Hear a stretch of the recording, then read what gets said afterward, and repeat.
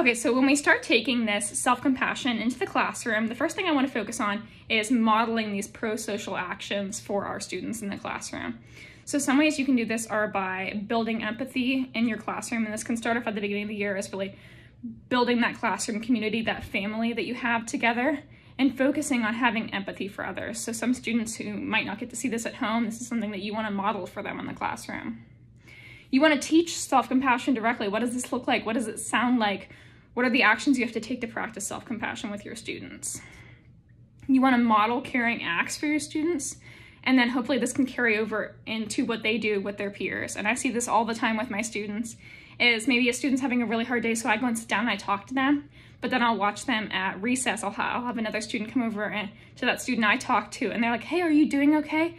I really want to check in with you, and in their little second grader minds, which is really sweet to see. But that's an example of how you would model that for students, and they would eventually take it over and do those pro-social acts independently without even thinking about it, which is really awesome to see.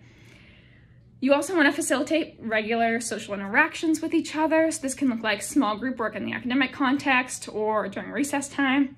I know as one of our incentive days, we had a huge dance party, and I had this one little girl who I have in the class. She's super quiet, super shy, and she just wanted to go sit in the corner, didn't want to dance. And I totally watched her come out of her shell because I took her over to another student who she does not know and didn't have class with, but also same case, just a super shy girl. And they immediately just joined together, and they were best buddies. They held hands and danced the entire dance party, and it was so sweet to see. That was a really good example of facilitating and making those connections for students so that they can have those positive interactions and learn to interact with other students, build those social skills, etc. And lastly, we want to celebrate pro-social acts, which is sometimes really hard because if you had a lot of behavioral issues in the class, there's a lot of students acting out.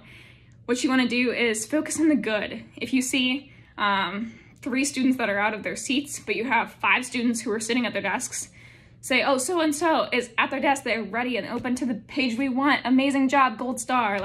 You want to foster the positives more so than focusing on the negatives, because then those students might look up and go, oh, that's what I'm supposed to be doing. And without you even having to say anything, they're going to change their behavior to the pro-social action that we're looking for. So that's what we're trying to focus on, and as far as modeling these actions and promoting them in the classroom first and focusing on the positive.